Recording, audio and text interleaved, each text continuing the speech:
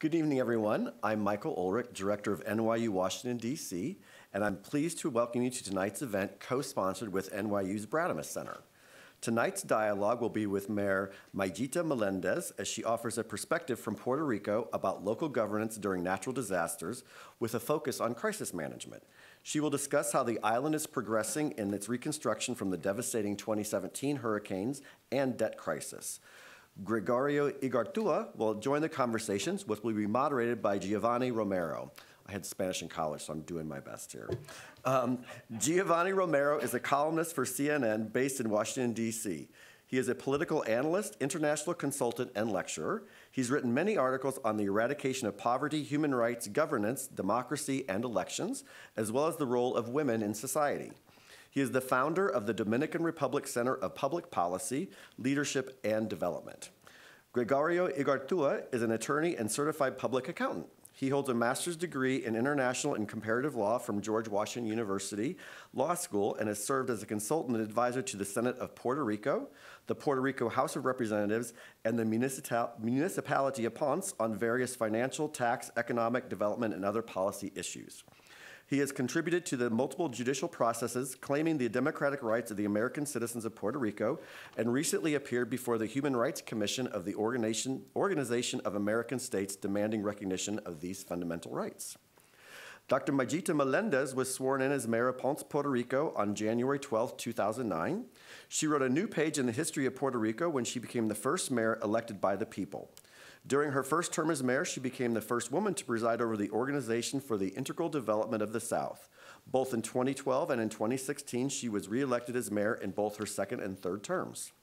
Before becoming mayor, she began her professional career as a dental surgeon for 31 years, standing out both for her clinical area and in education. Her commitment to public service, and especially to the city of Ponce, impelled her to get involved in various boards and committees in which, on a voluntary basis, she offered her advice, practice, and knowledge. During her administration as mayor, she has overseen five signature infrastructure projects worth $177 million. She graduated from the University of Puerto Rico with a Bachelor of Science degree and a Doctor of Dental Medicine. Please join me in welcoming our guests for tonight's dialogue.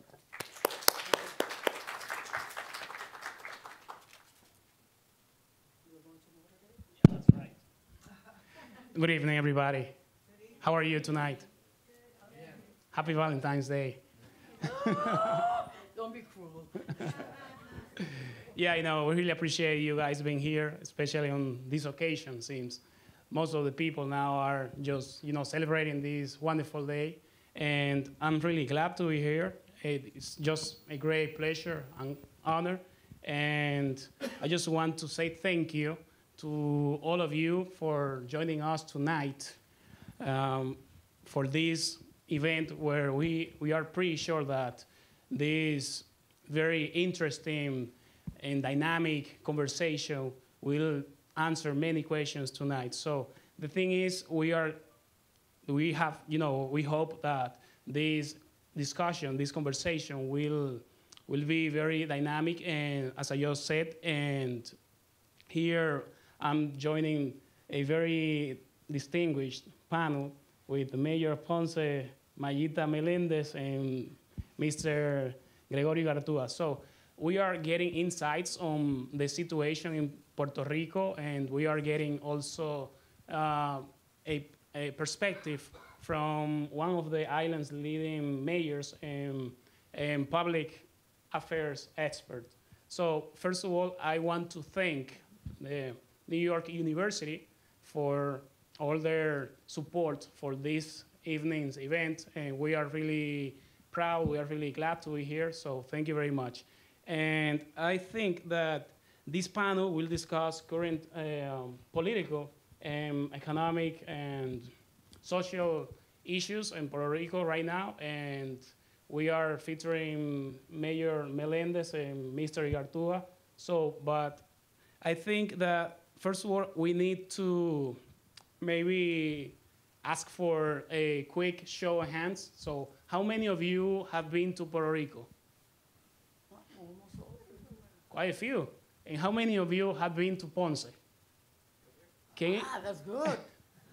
Can any one of you share some impressions you might have on on your experience during these visits to Puerto Rico, so we can have like a frame of reference before we get started.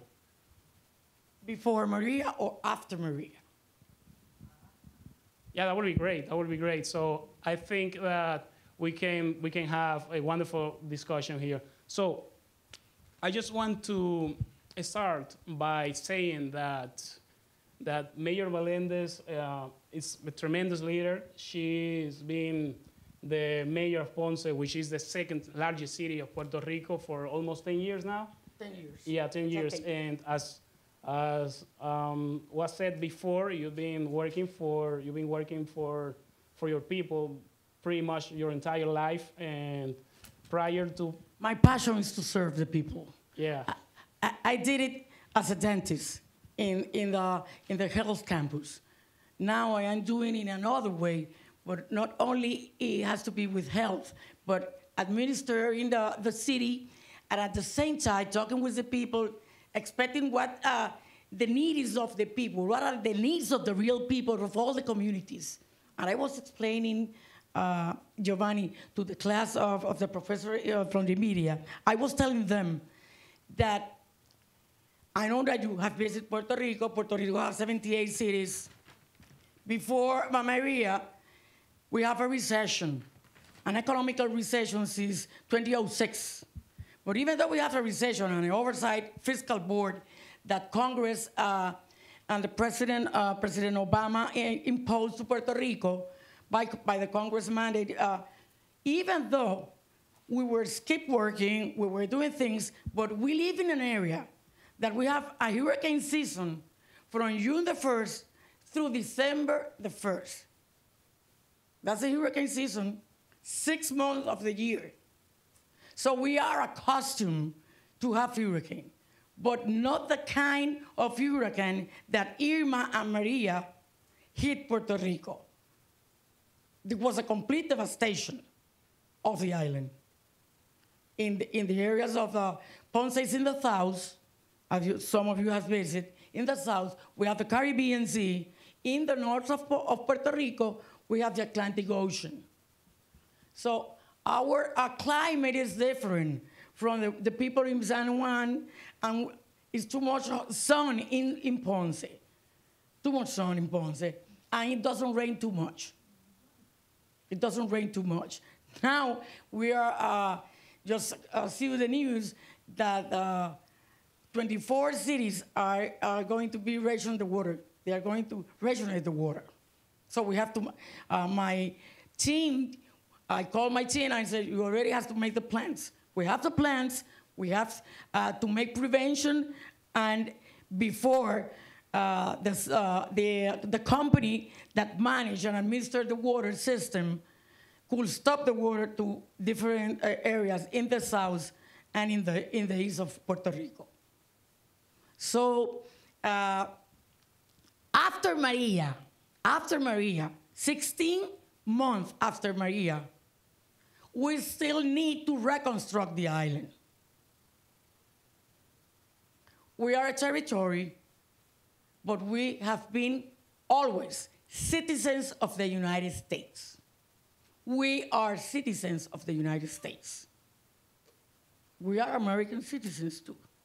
So before Maria, maybe 15% of the people from here, from mainland, knew that Puerto Rico, the citizens of Puerto Rico are American citizens.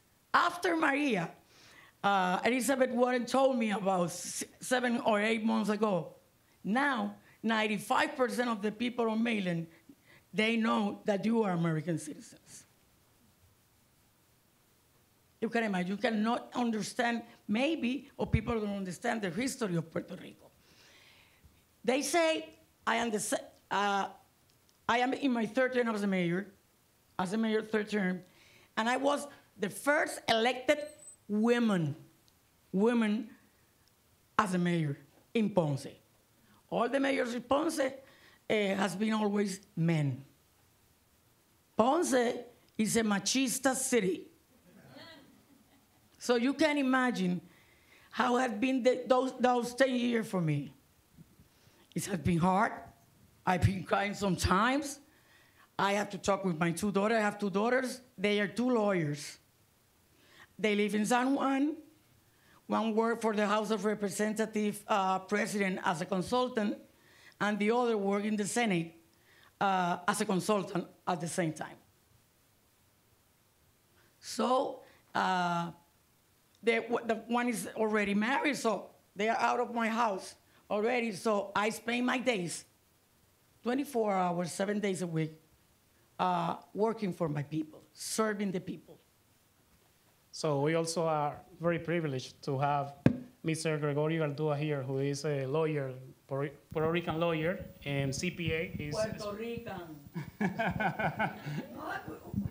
gotta go, because they were saying Puerto Rico. I say, hey, you talk Spanish.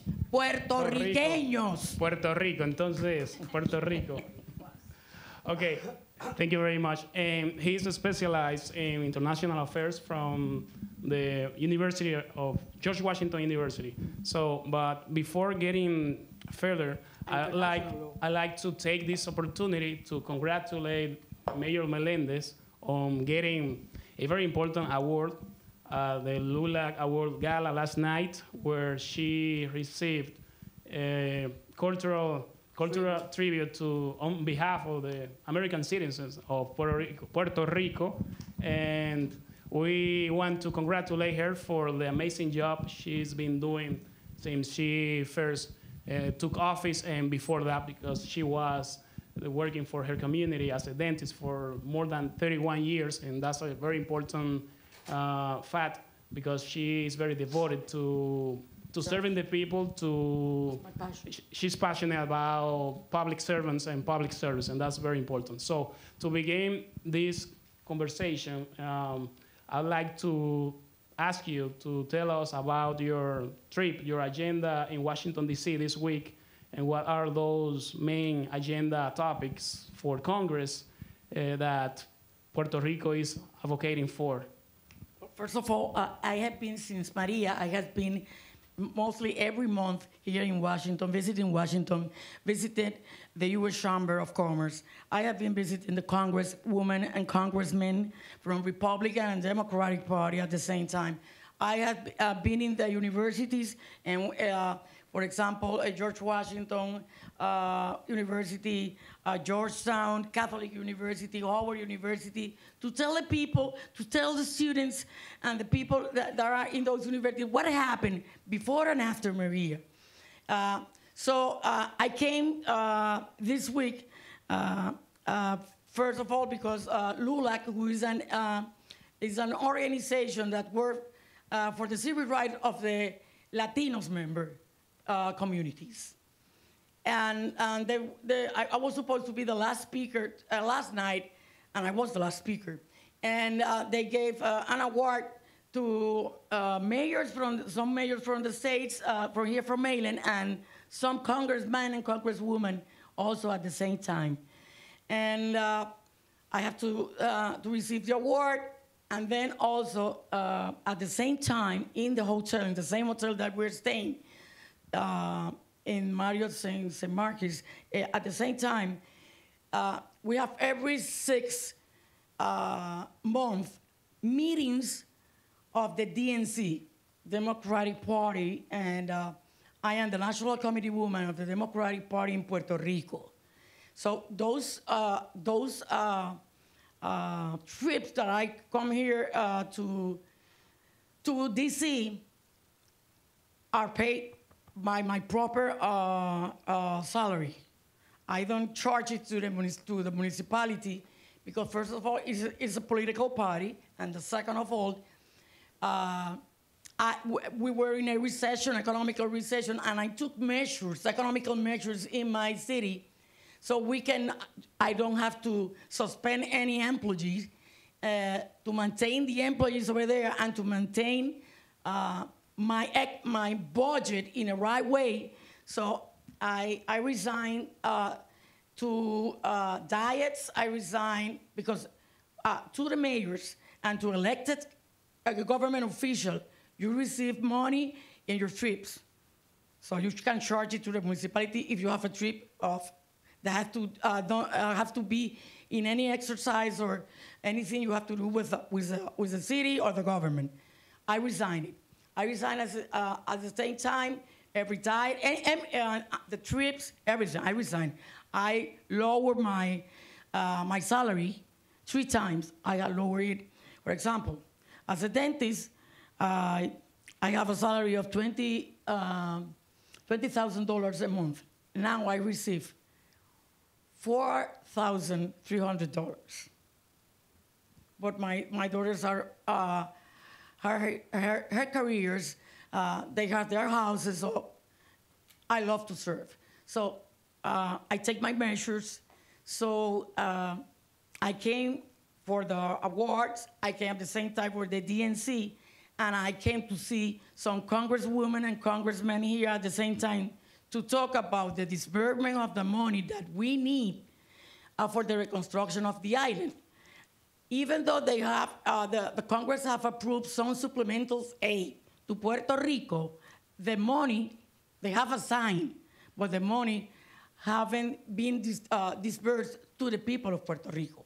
So the mayors are working with their own proper budget that we receive from taxes, property taxes, from the people that live in our city. So the income tax.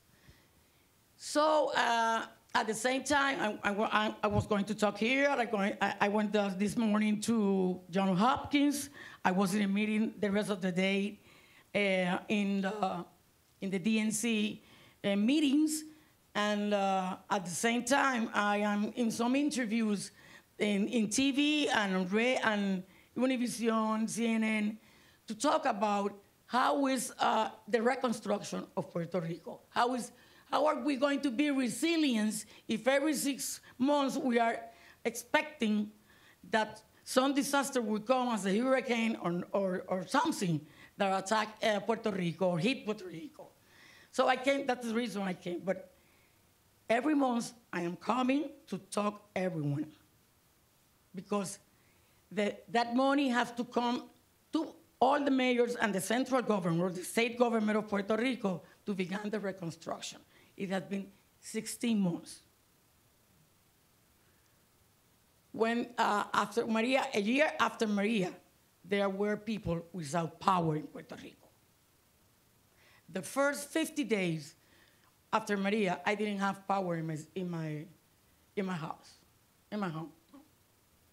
I have a generator, and I give it to my daughter because she has I have a granddaughter, so she was 7 years old. So I said, no, take the generator. I have another generator, so I give it to a place where there were people, we call a place La Guancha. La Guancha is a place near the beach where there is a boardwalk, and at the same time there are kiosks that sell foods, drinks, and people during the Thursday to Sunday go to have music, feel the fresh of the sea, and it was completely destroyed, the boardwalk. But the people in the kiosks, we gave the generator so they can start their business. Now, 16 months after, we are doing business. We just received today our 6th cruise line ship.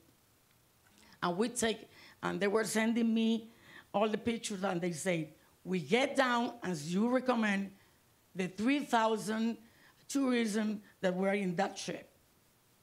And we receive in a different way than in San Juan.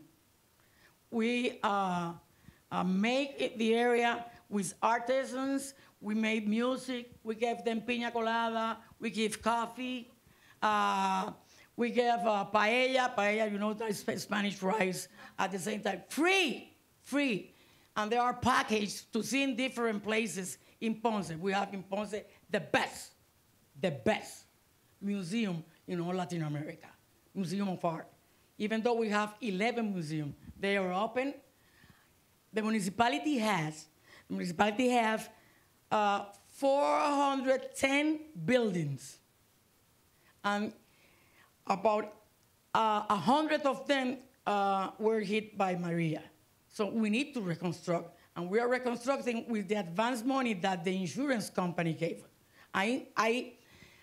We pay, the municipality pays $4 million for all the properties of the municipality as an insurance.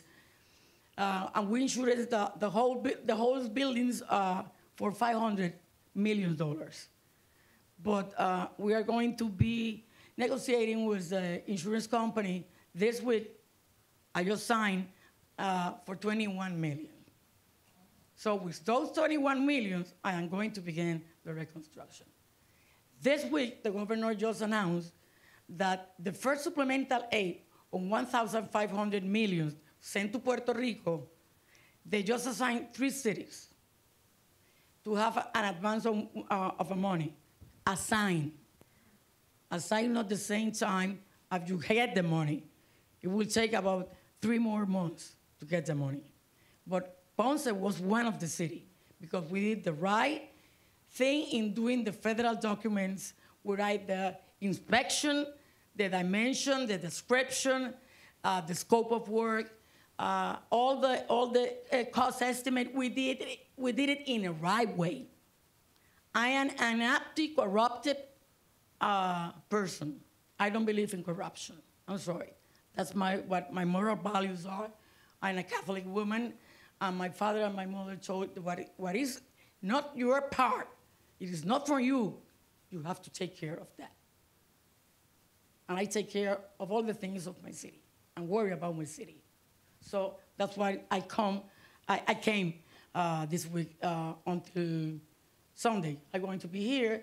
Then on Sunday, about 8 mayors of Puerto Rico, we are going to be in a bid for buying in an area of 134 square miles of equipment for the municipalities.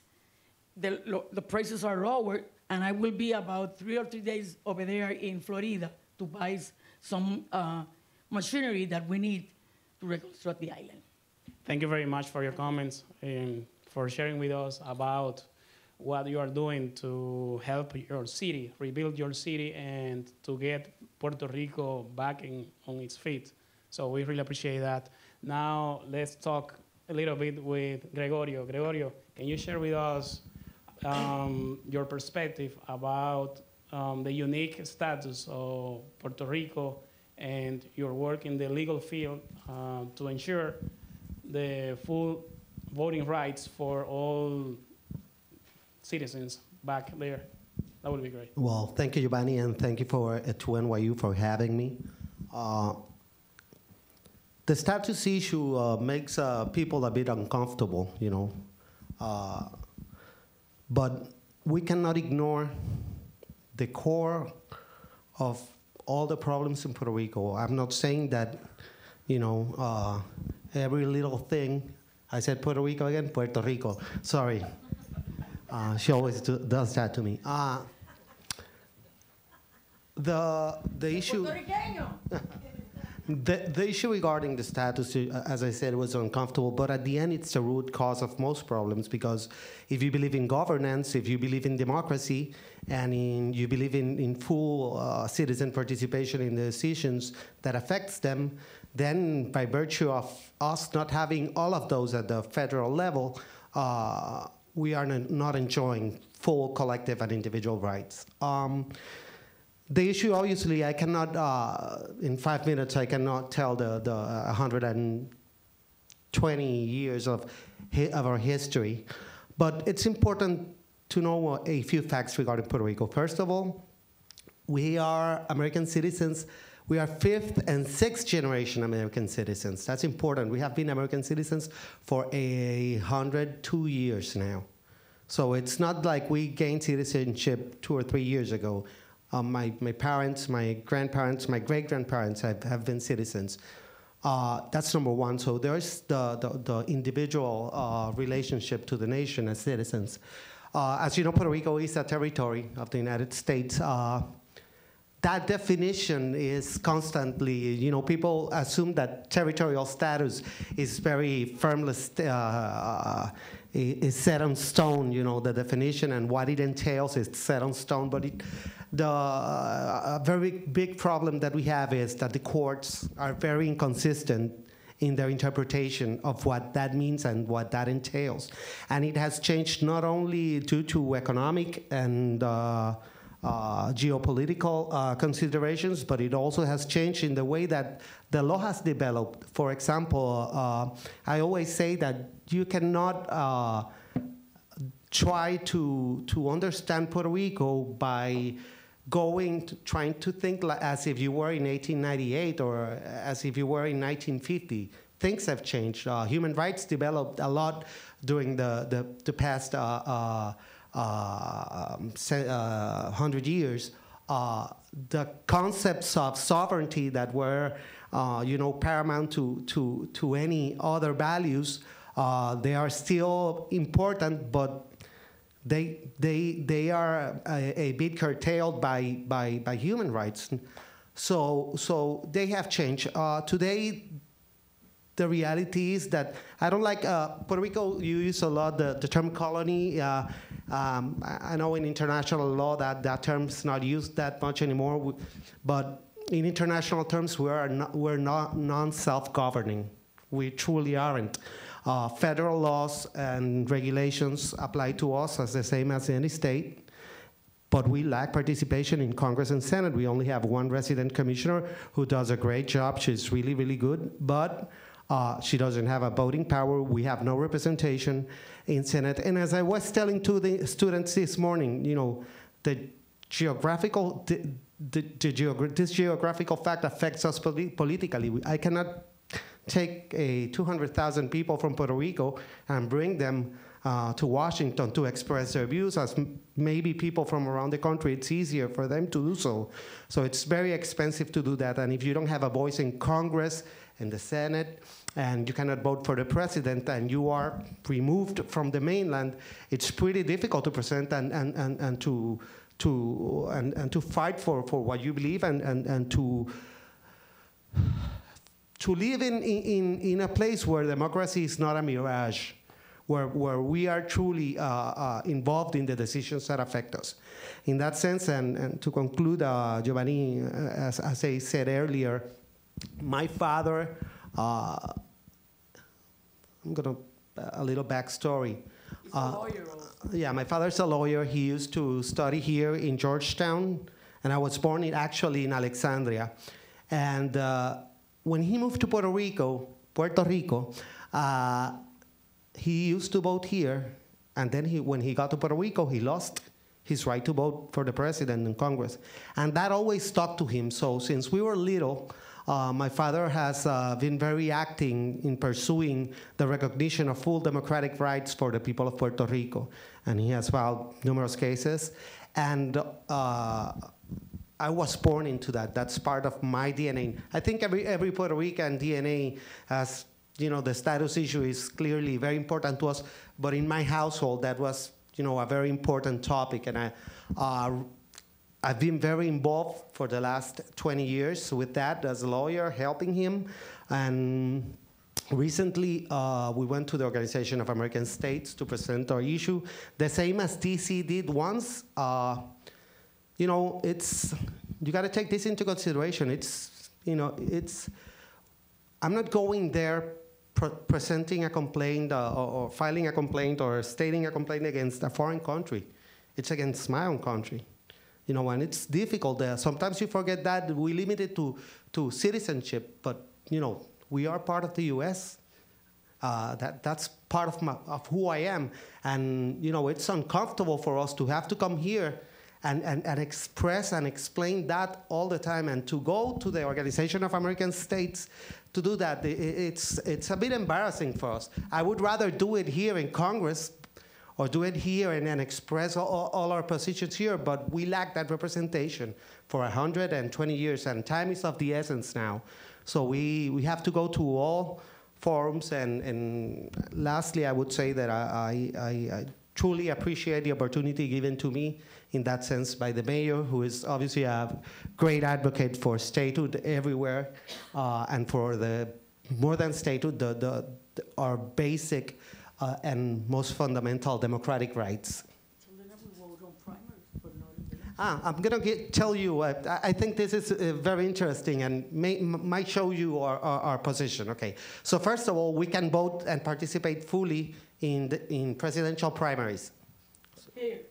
So we have, and they go to the conventions and everything, and they vote, both Democratic and Republican.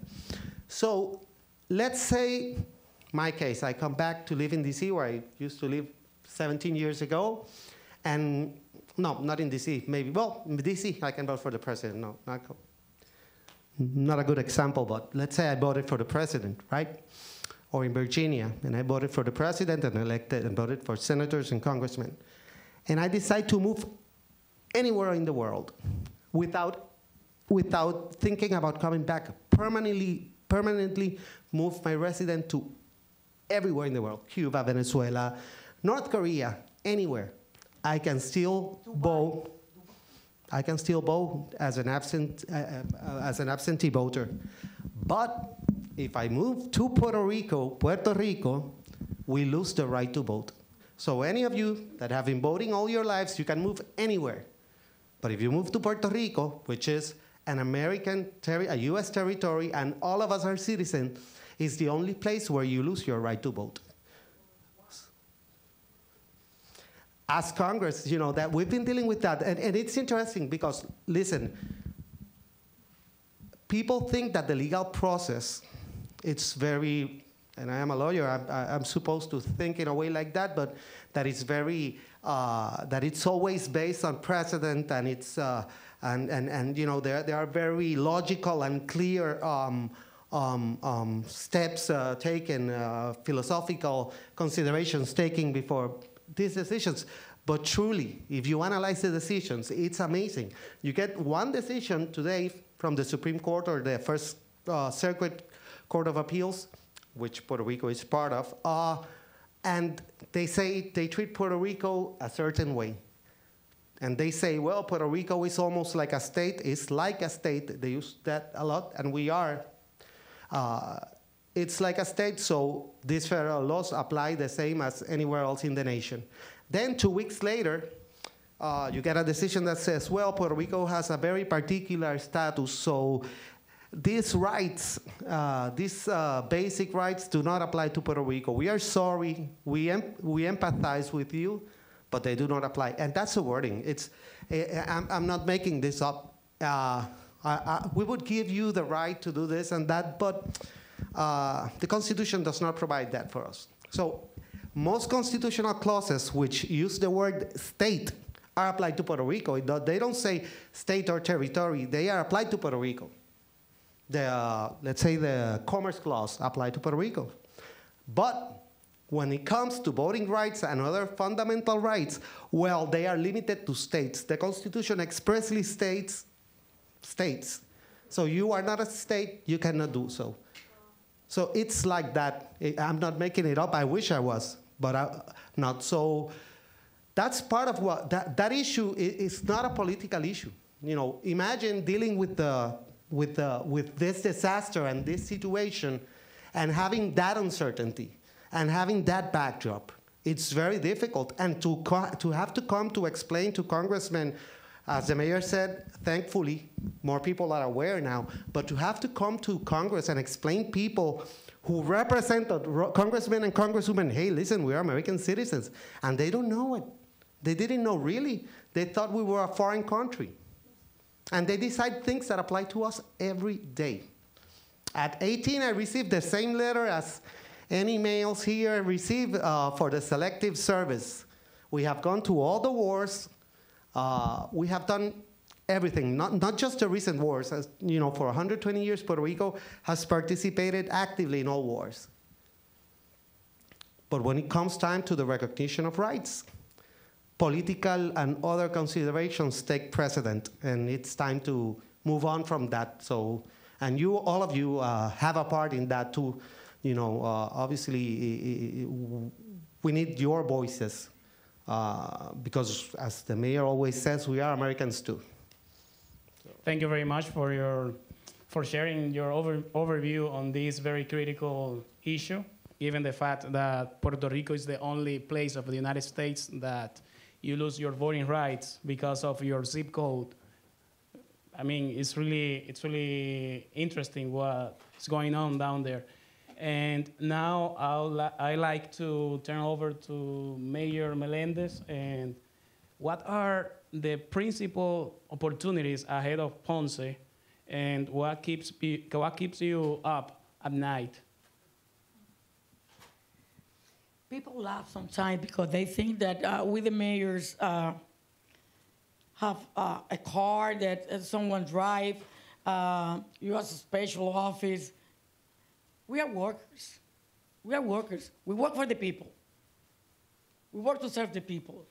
And I work 24 hours, 7 days. I work on Saturday and Sunday. I only ask to let me on Sundays go to Mass for 1 hour. And then after that, I have many activities because everyone in the city wants us to be with them. Because the government that is near the people is the local government. I go through the La Plaza where in front of the municipality, there are the two powers, the political party, the municipality, city hall, and in front is the church. In every city of Puerto Rico, you will see that. The center of the area is a plaza, it's an area. You have one side, the church, and the other side, the city hall. That's common in the 78 city. That is the custom from Spain at the same time. And I go every place and people talk, Mayita, come over here. I would like to talk to you. They don't see the governor every time. For example, the governor of Puerto Rico in 2 years has been 20 times in Ponce. But they don't see everybody. They go to he goes to a special event. He stay there for 1 hour and he go again to San Juan. He lives in San Juan, in Fortaleza. So I work really for the people. If there is a fire, I have to be there. They said, well, you're a fireman? No. Firewoman? No. But they want to see the mayor there. You have to solve this is a joke, but this is not a joke. It was true. I received the people of the citizens in Ponce on Wednesday from 8 o'clock in the morning to 1 o'clock. Then called this guy, and he was 93 years old. And he said to me, Mayor, I want to see you. And I said, what's your problem? And he said to me, I am a widow. And I said, yes. Can you get me a new wife? And I said, oh my God, what am I going to do? Are you asking me to get married to you? And he said, no, I want a wife. I don't want to live alone. So we have to solve every issue over there. Every issue. Even though there are issues from the state government, people think citizenship that it's my issue also, so I have to solve it. For example, after almost a year, there were communities in Ponce that didn't have power. They didn't have the power. So no electricity for 1 year. They say that the analysis that George Washington University made, they said that in Puerto Rico, after Maria died, about 3,000 people. They didn't die because of the hurricane. It was the effects after the hurricane. Because there were chronic diseases. But the hospital didn't have enough fuel, so we, the mayor, have to solve the problem. At the same time, for more than a year, there was no power. There were no water at the same time. For the first 100 days, first 6 months, we were giving to all the persons with FEMA water, food, every time. I have to go to the rural area, and I have communities from the city hall. To that community, it takes me about an hour in a car. So I have to visit all my communities, my 300 communities, because people want to see the mayor. And the mayor is the person who solves all the problem. I have 2,000 workers in my city hall that have different agencies, and we work not only in health department. When I came as a mayor, there were no health department in the local municipality. And I, as a dentist, I said, no, I am going to make a health department. So I have 2 bosses. Medical, I came here to Mayland, and I construct and design a bus for medical services that can go in the bus and service all the people in the communities, and a dental bus at the same time, and we go through every community. And at the same time, the dentist that is working in the bus do certain jobs. Not all the exercise of the dentist that a dentist had to do. But we refer to dentists in Ponce or to any place, specialists. For example, one of the things is that here you go to a dentist, maybe to an extraction, for example. Maybe it would cost you $150. In Puerto Rico, the insurance company pay $20. $20 an extraction. We were two dentists in my office before I was a mayor, and she said to me, you know, I'm going to live in Texas. They offered me a job in Texas. And she left me the office. So I buy the office, and 3 days after she came here, she said to me, what are you doing? And I said, I am doing an extraction in number 23. There are 32 teeth in an adult mouth. And we name them by numbers.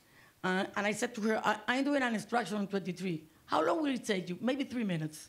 And she said to me, how much will it cost you to pay the insurance?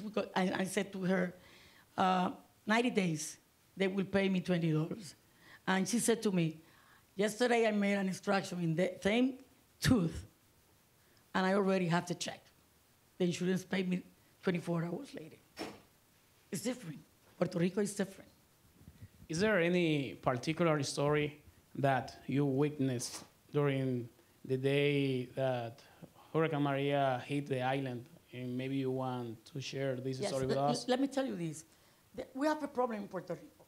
People, by years of years, I don't know if it's a custom in many places that live in the rural area. They received their home or their house from his grandfather. They lived for 20, 30, 40 years, but they didn't have the documentation that they owned that land and that house. And when FEMA came, they said, give me the papers that you own and the documentation that you own the place. They cannot show it, so they cannot give the money. This is federal money. This guy is about 75 years old, and he made a loan, private loan, to repair his house before Maria. He took a loan about for $45,000. He reconstructed his house in wood. We have to be resilient tonight. I don't believe in fossils. I believe in renewable energy, solar energy. And we have to be, by that time, we have to be resilient in that. And he took the loan, $45,000, he made a new house. He crossed the street, and in front of him, his son lived over there. But his house is made in cement, okay? In cement. So the day that was hit by the hurricane, his son called him and said, Dad, come over here, please. And he said, well, we will be standing here, we will be here, we are okay. No, cross the street and come over here. He crossed the street with his wife, and 5 minutes later, the hurricane destroyed his whole house. Then he went to FEMA with all the documents that proved he owned the house. FEMA didn't give the exact money and said to him, you have to take a loan as small SMB, Small Business Administration gave the money. And FEMA gave him $30,000. $30,000 to reconstruct his house. He has been 3 times at the hospital. And he has lost more than 25 pounds. And he received, and he's still living in the rural area with a generator. They don't have power already by generator. And they have water because we brought a generator for the whole community. And the generator moved the water so they can go in those houses in that area. So you will see how people were suffering. Now we're doing business, everything is raising up. Nature is beautiful. We are receiving cruise ship, but we need to reconstruct all the supplemental aid that Congress has approved. Hopefully things will get better for him. And I have a last question for Mr. Igartúa before hearing some questions from the audience. And what is the economic situation, economic activity in Puerto Rico? Is Puerto Rico still a banking hub or a pharmaceuticals manufacturing center? Yes, yes. Puerto Rico continues to be a banking hub, and there are a lot of pharmaceutical companies in Puerto Rico. As you know, during the hurricane, that was one of the issues, that a lot of products who are very important for some surgeries are mostly made in Puerto Rico. So there was a logistics problem that would have had an effect on the mainland. In general, Puerto Rico, I don't like to say Puerto Rico has a lot of potential. There are a lot of opportunities, and as the mayor said, we are back in business. I would, you know, obviously, Maria has been from a human side. It has been awful, you know, an awful situation. But you have to be positive in life, and Maria has had its benefits. Two particular things. Number one, there have been a lot of practices that are part of our idiosyncrasies, and we have long held practices that maybe were not, best practices for, and we're not, they didn't adjust to the modern economic ecosystem. And number two, there are a lot of areas that the reconstruction process will deal with that will greatly benefit our future economic development. A lot of basic infrastructure, if the money obviously is finally disbursed, but obviously there's also private investment, and if investment in basic infrastructure is done as it has been planned at the very least, it will be great for Puerto Rico. For example, Maria took down most, took down most of the telecommunications systems in Puerto Rico. So they are reconstructing them and using, I think it's 5G now, so they are using the latest technology. So hopefully that will happen with other important areas. Puerto Rico has a lot of potential. There are a lot of opportunities, a lot of untapped opportunities, good properties at reasonable prices, and a very skilled workforce, and strategic location for commerce in Latin America and other places. So definitely, we're not only open for business, but I think there are a lot of opportunities for economic development. Part of it requires us to do some adjustments, and we are cognizant of that. But also some of them will come from private enterprise, and obviously the federal government hopefully will do right for us and assign the necessary funds for Puerto Rico's reconstruction in a resilient manner. Let me tell you this. Yeah. One of the best things that happened after Maria is that the people of the community began to work with us. We heard them, and we work for them. And they can express, in a way, in a democracy, what can be done in their community. My budget is a participated budget that I give participation in the community. They decide what they want to repair or do in their community. They choose. And they said to me, no, don't make an art center. No, we don't need an art center. We need to reconstruct the roof. Okay. A sport arena. What? We make the sport arena for them. But one of the things is that the best sport in Puerto Rico is politics.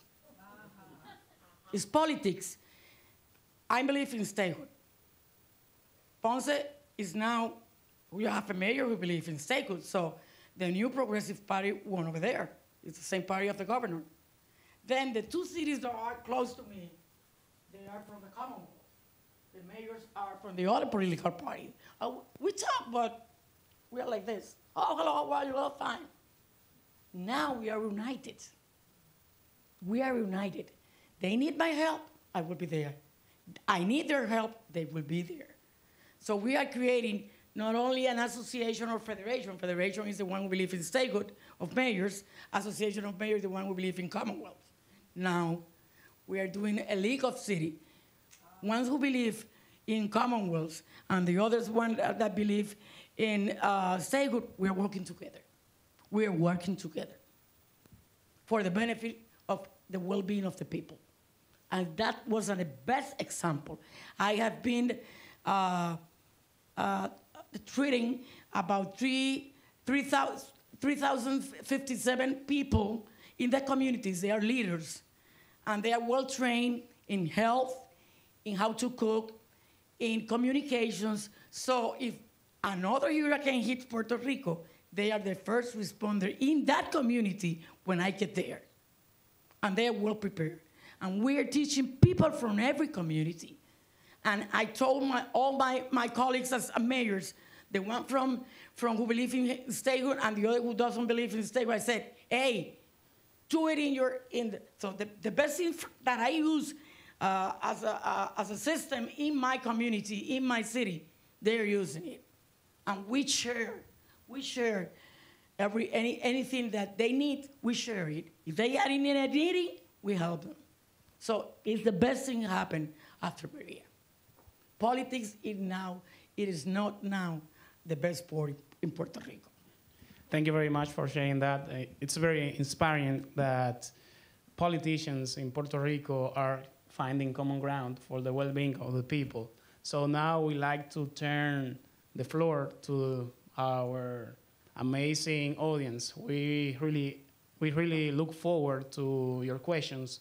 Please feel free to raise your hand and ask questions, please. I think we have a microphone over there. Another one on the right side. Hello? Can you hear me? Yes. Okay. I'm not really sure how it works with Puerto Rico, being that it is a part of the United States, like you guys were saying, with foreign direct investment.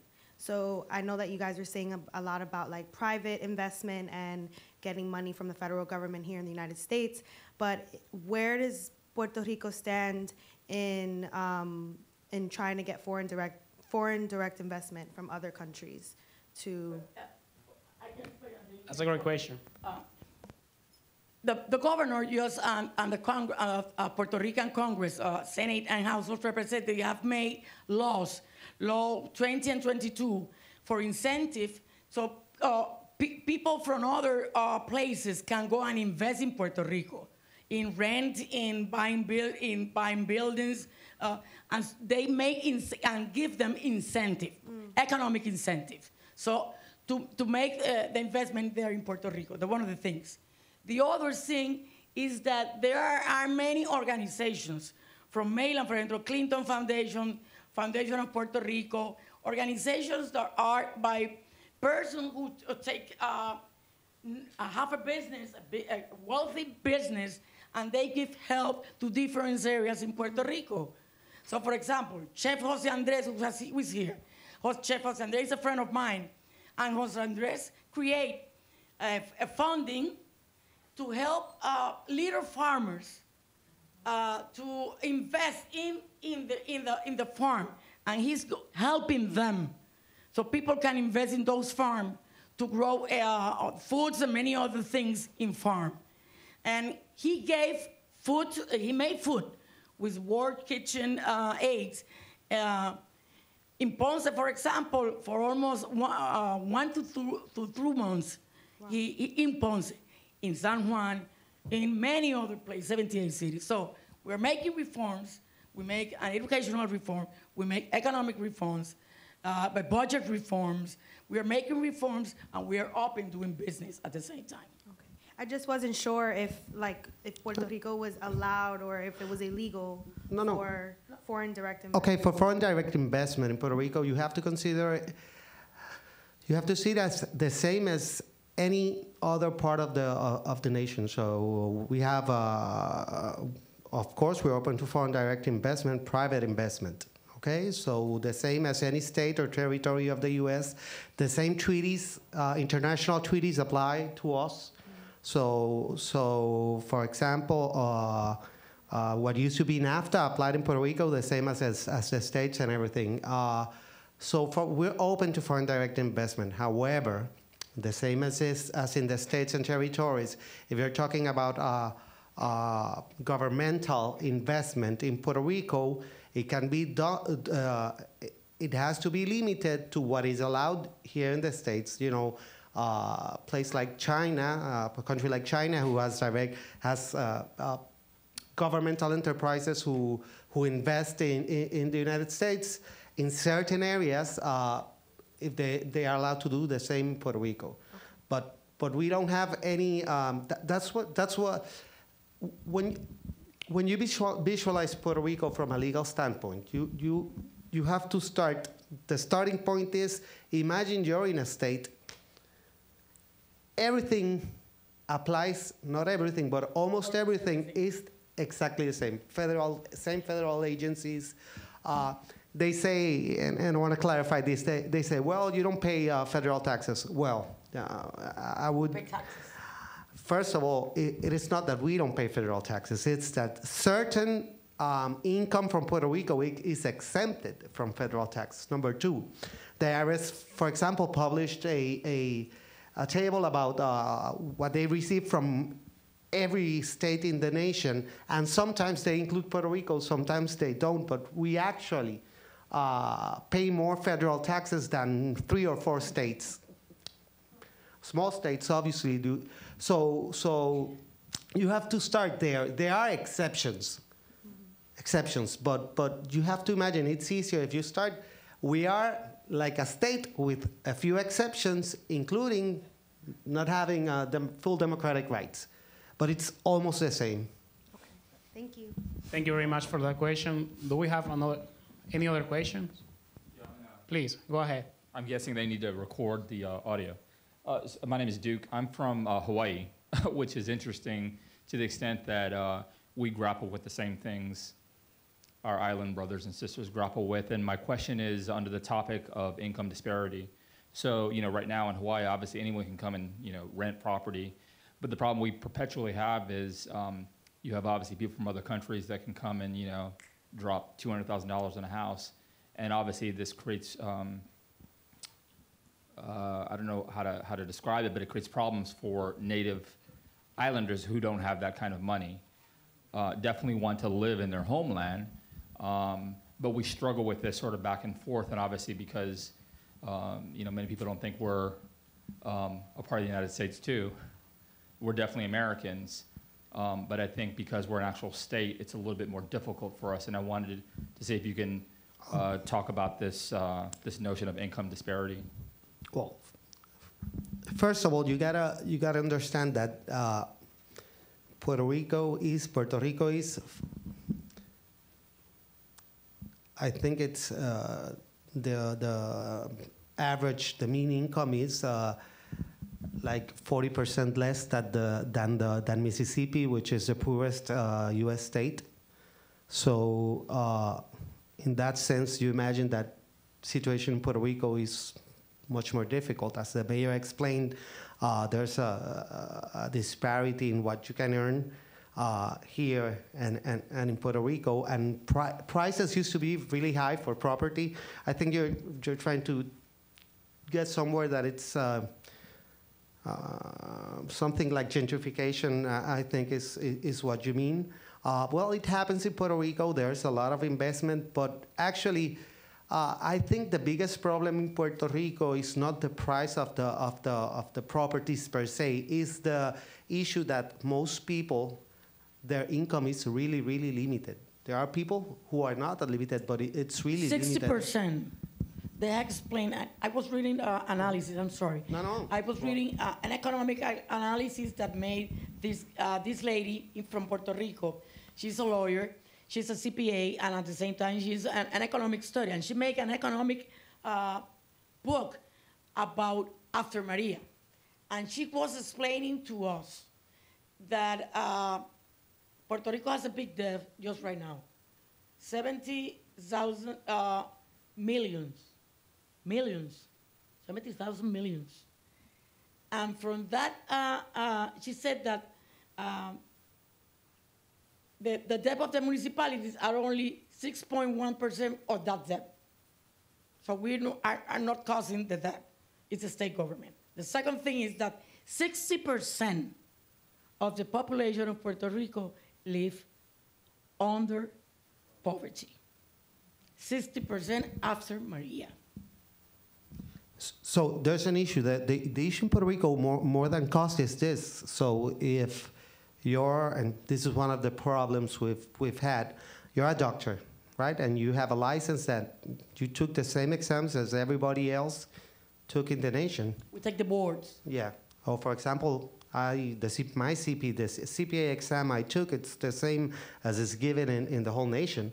So let's say I'm a doctor in Puerto Rico, or I'm a teacher. Teachers in Puerto Rico, for example, earn about an average of $18,000 a year.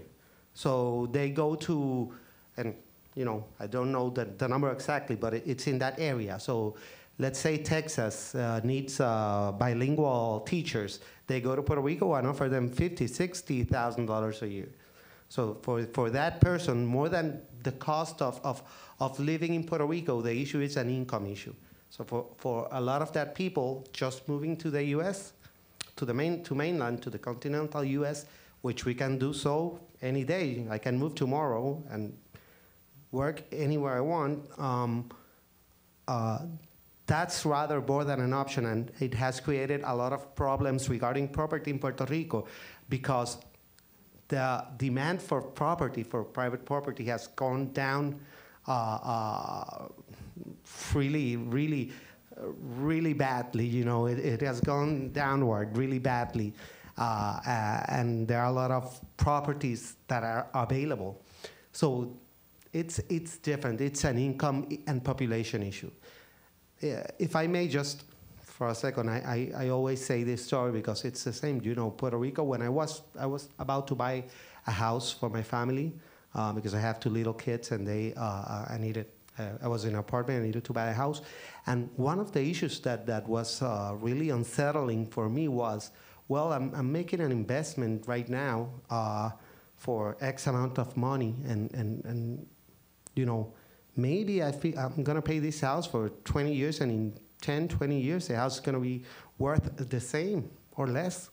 That has happened in Puerto Rico a lot.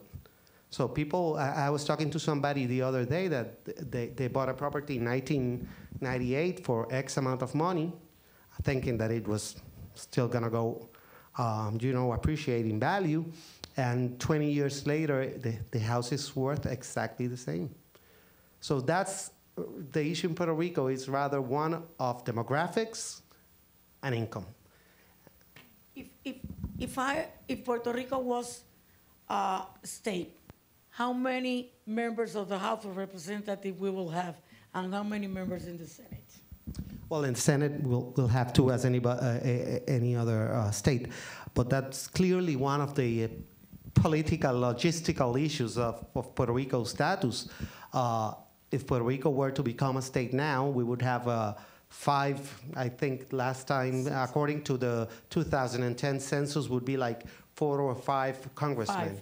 5 congressmen. So imagine that's one of the issues. So if you've been in a state that has been a state for 200 years, and then comes little Puerto Rico, and will have more political power in a sense that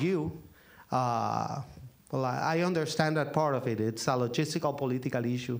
But at the same time, someday, we'll have to deal with this. We cannot prolong it for forever. And it's an issue that's not going to change. Maybe it changes if everybody leaves the island at the rate they were leaving the island. But that's one of the logistical issues of the status problem, as they like to say, or the status issue. I think we have another question over there. And how are we on time? Probably 1 or 2 more questions. Thanks. Yeah, it's Please go kind ahead. of a question, kind of a statement. I have the Emerald Planet TV and part of Emerald Planet International Foundation. We started 45 years ago, but we were the intersect between the environment and economy. And of course, Puerto Rico fits nicely into all of that. But after the hurricane, we've done 12 TV shows about what's going on there and the devastation that you faced and the need for actually not redevelopment. We said it's not redevelopment, for development and transition into that. So my question is, and again, more of a statement, is what kind of best practices have you seen? You talked about the nice things that's happened in Ponce. We've actually covered your city in our television program, actually quite a bit. And so what's some of the things that are going on, maybe in agriculture and renewable energy, you know, other aspects of the environment that's improving things? Energy is necessary, and just the governor just right now make reform to change the system, the old system of energy. So, for example, there are 3 cities in the center of the island that these 3 cities have an energy plan, and they are reconstructed that area to give the energy to these 3 cities, and they want to separate from the system of the state government. The electricity or the power is owned by the government. They're going it's off owned by grid. the government. Mm-hmm. The governor, I know there is an idea to sell the company. Well, I don't know if selling the company will be the best thing. Selling the system is owned by the governor, by the government. Because if someone from Canada buys the system, they will not care about if we paid 40 cents a kilowatts. They will not care. No, he have to take the money that he's going to pay back again. So I say, and in Ponce, for example, I believe in solar energy. Mm-hmm. And for example, one of the foundations here, Health Foundation from Mainland, gave my vaccination center. I have a center with vaccines for the kids and the people. And the doctor get a proposal from this foundation to get in the roof all solar panels. So we will be at the same time earning what we pay just right now as an energy is too much. Is 21 cents or 23 cents per kilowatts.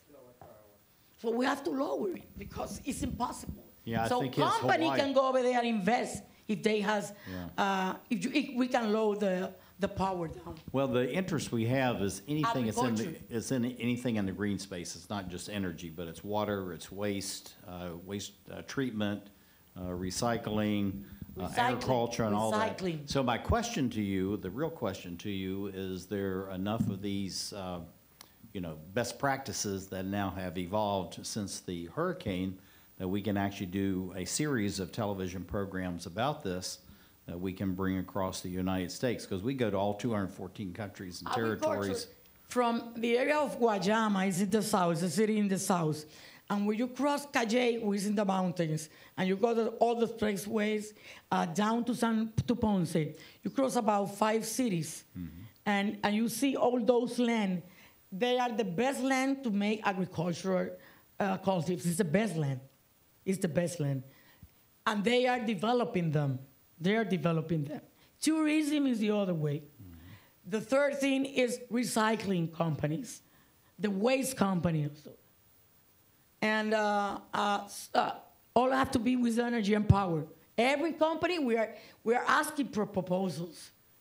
People are asking for proposals. I came here with you to see about 5 or 6 energy company, that they went to Puerto Rico and they asked the governor and they gave proposals to the governor. So there are many opportunities just right now to invest in Puerto Rico, in tourism, in making, for example, Ponce, we have the best gastronomy in restaurants. They are developing many restaurants in Ponce, pharmaceuticals. We have about 5 or 6. I have 5 industrial areas. Panel There is just right now, there is a company who makes the panel over there. We have a port and an airport at the same time. Yeah. Well, we're not looking at it from the standpoint of bringing investment. We want to know what the best practices that are actually happening and occurring that can be replicated and shown around the United States, as this is an example of what Puerto Rico is doing on its own, and then also around the world about this beautiful place called Puerto Rico and what the positive things are happening. So that's what we're all about. Yeah. But we can speak after this, but I just wanted to raise this issue. I just wanted to briefly say this. There are, the construction or reconstruction or the development, the redevelopment or development, as you stated, of Puerto Rico takes time. Obviously, there are a few different stages. We are open for business, we are operating, but at the same time still, there are a lot of things that we are working on, still trying to get them back to the way they were before, not because we want to, but we have to for practical reasons. For example, we didn't want to reconstruct the grid as it was, obviously, but we had to do it because first thing, we had to take power back to everybody, and we didn't have enough time to change the whole system at once. So regarding best practices, and this is what I was going to we are now passing to that second stage where hopefully the disbursement of money will come, and we are making a true analysis of all our practices in every area, particularly in infrastructure, and trying to reconstruct and in a manner which is consistent with green sustainable values. We are actually in the development of, we are in that process right now of developing and analyzing best practices. And, yeah, but as I told you, the same thing that happened to telecommunications, that the new system is a very modern system. Hopefully we can do that regarding water, regarding agriculture, power, and using our natural resources in a more efficient way. Something that, for example, in Puerto Rico there used to be, and she's working with that a lot now, we are being very, very strict with people dumping their trash anywhere. Because during the hurricane, that was one of the issues, It affects, maybe if you don't see it, you don't mind, and obviously there are other environmental factors at work. But during an emergency, if you have an old freezer left in the woods, it turns into a projectile. So all of that, it's not that it was tolerated, because it's not, we have strict laws against that. But we are analyzing ourselves first, and we know that many of our practices we have to revise, and we have to be more strict, because they are essential to moving forward. We're not just calling and asking for money and telling, hey, everybody, solve our problems. We are working hard on solving our own problems, and are only claiming what is just and appropriate for the circumstances. But we are those who are left in Puerto Rico, we are working for the island, and hopefully all those practices will be implemented, and we'll have a more resilient and sustainable island. Hopefully when that money starts getting into Puerto Rico, will be used for developing sustainable projects and initiatives and small businesses. So that's a great idea. And I think we have time just for one last question. And yeah, please. I can probably speak loud enough. I'm a special ed teacher by training. We are recording, so I guess. Okay. Sorry about that. That's all right.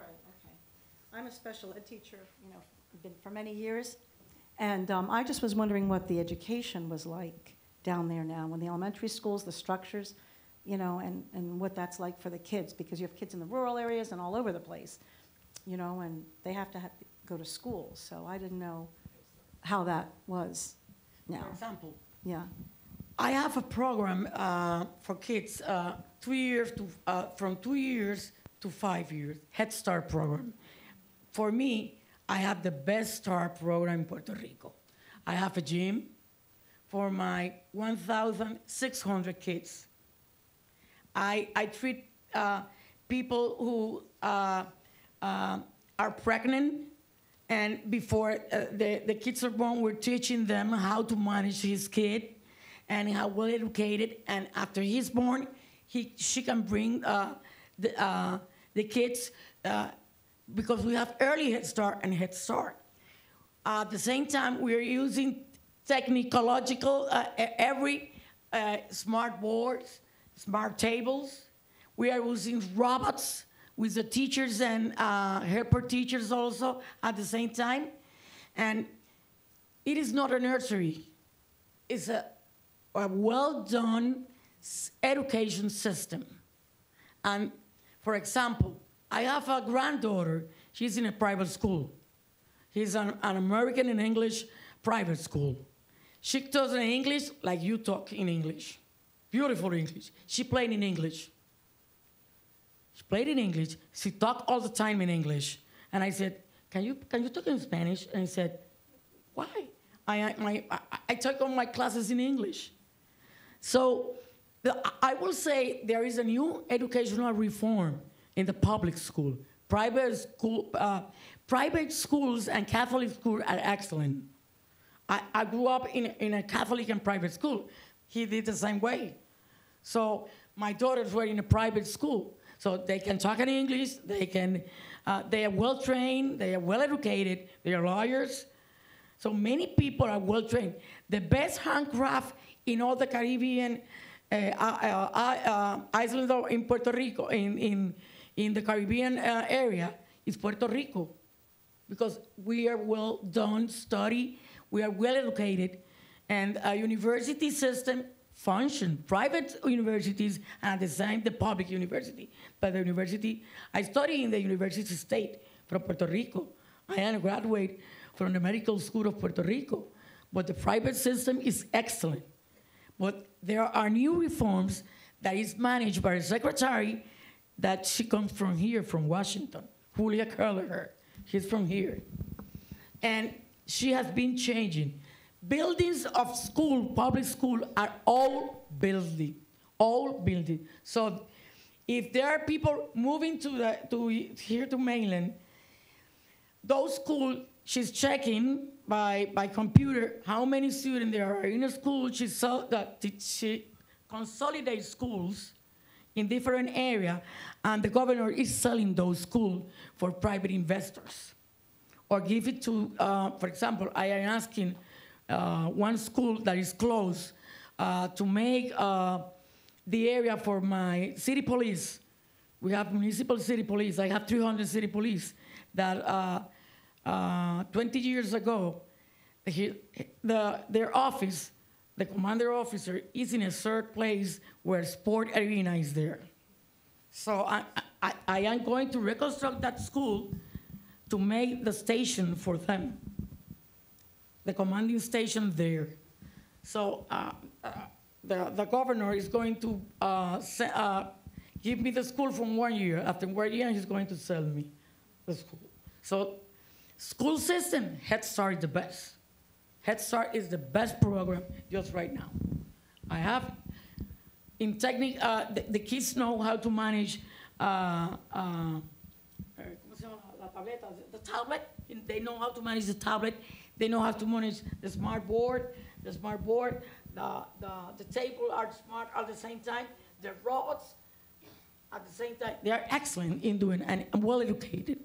The only thing that I'm worried about when they change from that Head Start to a public school, because the Head Start is for people who cannot pay a nursery. So it's a certain salary for the communities. I wanted to add something.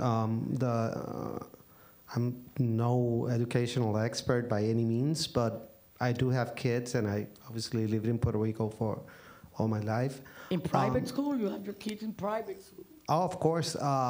That's another issue in Puerto Rico that we can discuss later. But I would say that the hurricane definitely had an emotional effect on kids. That's, to all kids. And obviously, I don't want to understate that the effect on education. But I would say that the issue in Puerto Rico regarding education, more than the hurricane, I would think the stress caused by the fiscal crisis, which limits resources greatly. And number two, the demographic issue, as the mayor stated. A lot of kids are moving halfway through the semester, and a lot of schools that used to have a certain amount of students, and they are designed to operate that way, well, they don't have the students anymore. So we are also in that process of reanalyzing and reevaluating everything. Hopefully, things will work out great. But the main issues regarding education in Puerto Rico, I think, are the fiscal issue, which it causes it causes stress to the budget. It stresses the budget, and demographic issue. Also, obviously, that the economic situation in Puerto Rico causes a lot of social issues that have an effect on education. But from the governmental standpoint, I would think demographics and the fiscal issue are the two main areas that have an effect on education.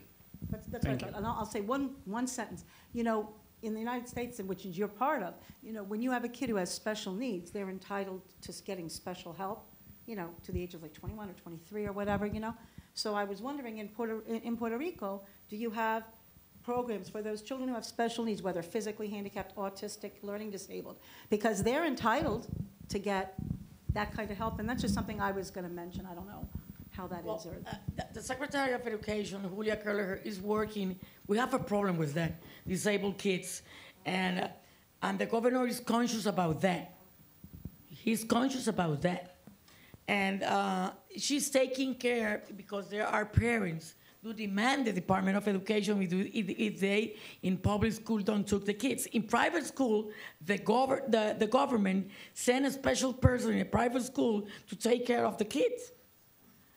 And that person is paid by the government, and he stays all day with the kid in the private school. But in public school, it's different. Yes, it's different. And she's trying to change that and taking care of the disabled kids just right now. So I think we need to wrap up now because we are short on time. So thank you very much for hosting us. Thank you, NYU, for everything and for all your support.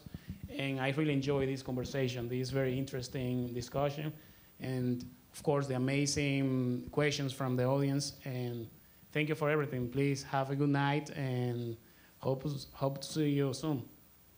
On behalf of the people of Ponce, I would like to thank all the people from Mainland, all the organizations, all the people who helped Puerto Rico when we needed after Maria hit Puerto Rico. Really, we see that the people, many media came from here, from the nation, from Mainland.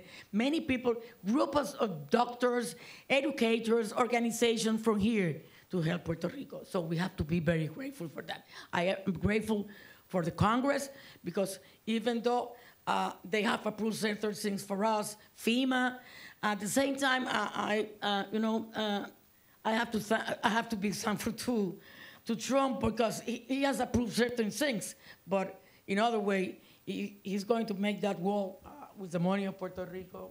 I'm worried about, and the money of California. Yeah, it's awful for that. Thank you for everything. Thank you.